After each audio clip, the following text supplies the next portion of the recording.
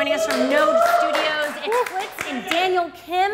Thank you guys so much for joining us today. Thanks for having us. And we're playing the new 007 Legends game live on the show right now. Where are we at right now in the game? We are in North Korea, I believe, in a airplane field. It just exploded. There's no sound, so I don't really know what's going on. It's as if I'm a deaf Bond, but I am playing as Daniel Craig. So what do you think of the game so far? It's a game. It's you know what, to you give can it play it. It's interesting because you play through all the original like Bond levels as Daniel Craig, which I don't know if I agree with. You don't feel good as Daniel Craig? Doesn't every guy want to be Daniel Craig? I dig Daniel Craig. I think he's a great actor, but when I think of Bond, I think of Pierce Brosnan, honestly. Oh. So he's Bond for me. Okay. What about you? I actually like Daniel Craig because I wish I could be that sort of prestigious and handsome. Yeah, he's speak with That's a what I was talking British about. accent. So GoldenEye was really popular for the N64. Oh yeah. Right? And so what do you think about the game now for the Xbox? I see GoldenEye is kind of where a lot of the multiplayer like competitiveness started. Yeah. Especially for me growing up, I used to always go to my friend's house and like, you know, land it up on N64, and you know the bar has been raised quite significantly since then. So I think this game's it's pretty fun. It's a little homage to the old school, but it's kind of dated, as you can see the graphics. Yeah, I was about to say, I think they did a really good job paying homage to the N64 version with these graphics. I assume they did that on purpose. Take that as you will, my friend. Hey, it's fun though. I mean, it's very old school Bond-ish. Do you like playing games that are based on movies? No. No. I think it works better if they just have it as its own entity. That way you don't have to rush anything. And I feel like that's one of the things they tried to do with this, but it still didn't work out too well, and it feels like a movie game as opposed to its own entity. All right, well, you guys are doing Node Studios, which is the ultimate gaming channel on YouTube with a ton of people we love, like Freddie Wong and Toby Turner. So why should people be checking out the channel? What can they expect? They can expect awesome. Actually, we're working on a lot of really big stuff. I know a lot of, because we have Toby Turner and we have Freddie Wong, we have them in the Node family. It's definitely one of those things where a lot of people, they expect, you know, the funny and fun of Toby Turner, at the same time the awesome content that Freddie Wong produces. And one of the things that a lot of the people don't know is that we have an amazing team of video editors and actors and stuff like that behind the scenes. And we're planning on creating like some really friggin' awesome stuff. Fight scenes, shooting each other. You just died. You just got killed by a grenade that What's I don't know where wrong it with came you? from. Apparently everyone in this game has martyrdom, which is weird. All right, so pass it on to him. I want to see him play right now. We're going to go to the fan chat. What's going on, Sandeep? Good luck. Hey, this question is from Made Up Name 69. So this is for Daniel. What does it take to become a pro gamer? What advice would you give to a young person who wanted to become a professional gamer? I would advise you to get a real job. Professional gaming doesn't really pay the bills unless you're playing StarCraft or League of Legends, and if you are playing those games, that means you have to literally play like 10 hours a day. You'll have no life. I mean, like in Korea, it's really big, but they like have houses that they live in. That's all they do. They don't have any social lives. And now people are translating that into a career with YouTube, right? Doing live gameplay and videos based on gameplay, and that's more lucrative. Gamer experts. Yeah. But can't you translate that, you know, if you're passionate and you're a competitive gamer, into maybe a work on YouTube? It depends. I mean, if you're already established as a professional, yeah, then people will come to you for tips and stuff. But generally, I know a lot of pro gamers, and most of them all have day jobs because, I mean, you know, you have to always be playing that one game, and every moment you're not playing it, someone else is playing it and getting better than you.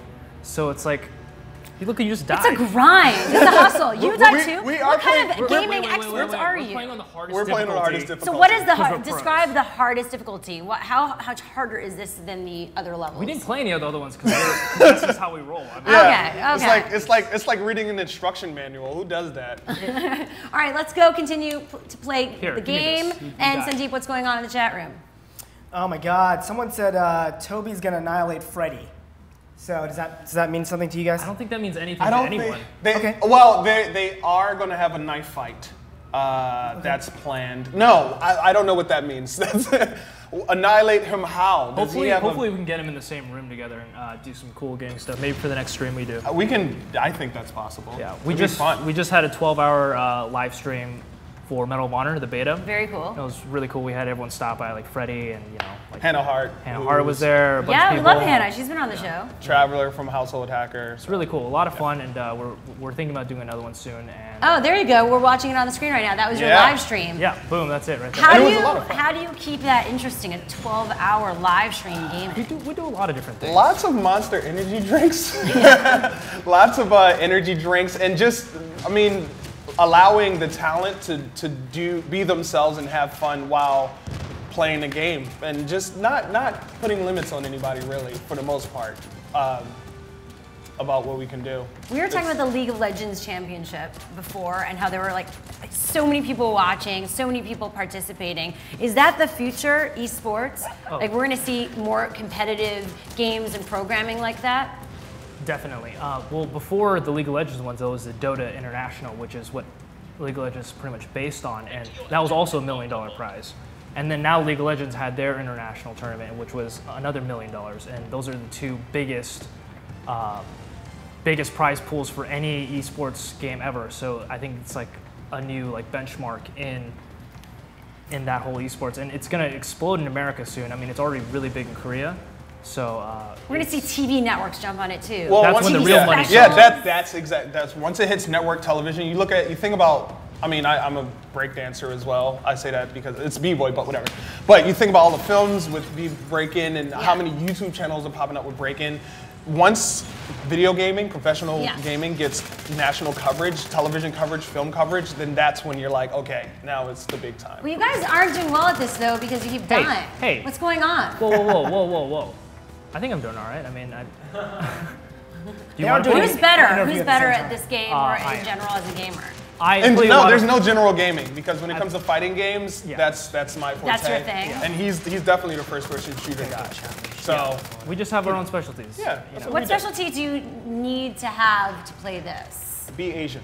That helps. What? It helps a little bit. That's a bit of a generalization, right? It helps a little bit. I mean, I've been playing first-person shooters since N64, GoldenEye, and Perfect Dark, and I've just been upgrading since then. And it's just I don't know, natural. It just feels natural to me since you've been playing it for so long. Awesome. We're gonna go in the fan chat for one last question. Okay, guys, we got some good stuff in this chat room. First of all, a comment from CTFroMDC. 2 people who sit around and play games all day, but they're pretty skinny. Way to go, what's that? We cast our gaming talents here. How do you guys stay so fit while you play games all day? I don't know. There's lots of running around at meetings. Believe it or not, we don't sit around and play games all day. We actually produce a lot of original content. He does a lot of graphics. I go to a lot of meetings and do a lot of video editing. But it's about controlling your diet and making sure you get some exercise. We actually have one guy who just built a standing station where he can work from, so he's not sitting down all day. So it's being aware. Gamer too. You can, well, that's where if arcades. If I really get into it, then I have to stand. Usually. I saw you were getting into that. So, do you want to break dance for us today? Do I want to? Yeah, let's go for it. While you're playing, let's see if you can distract him. I can. Is there room? Yes, go for it. Go. Impromptu breakdancing on what's trending. James Bond thing. Okay. James Bond themed breakdancing. I don't want to break anything. Please. Equipment-wise. So Leslie, while he's breakdancing, as he's getting ready, your final review of this game, 007 Legends, on what's trending. Can I take this off actually? If you are a big fan of the old school GoldenEye and you want to just have a game to throw around with your friends when they come over, I think it'd be fun. I mean, I think it's a little overpriced. It kind of seems like an Xbox arcade game to me in terms of the graphics and playability. But honestly, it's not too bad, which is quite the review for a game. And, it's all right. This is courtesy of Rad Nerd, who wanted to see this. So thank you, Rad Nerd, for being in the chat room. There you go. This is really, it's really helping me out. All right, see more FLitZ and Daniel fans. Check out more of their videos at youtube.com/FLitZ. Node. And follow FLitZ on Twitter at FLitZ. And you're now on Twitter too. Yes, I am. What are you? Cerberus Arms. Okay. Very complicated and weird. There's no rendition of Daniel Kim on Twitter, period, anymore. Thanks also to Sandeep, right over there. That's me. Check him out at Sandeep Parikh. Check all his shows out, the guilds, at Geek and Sundry, and of course he's right now on my damn channel.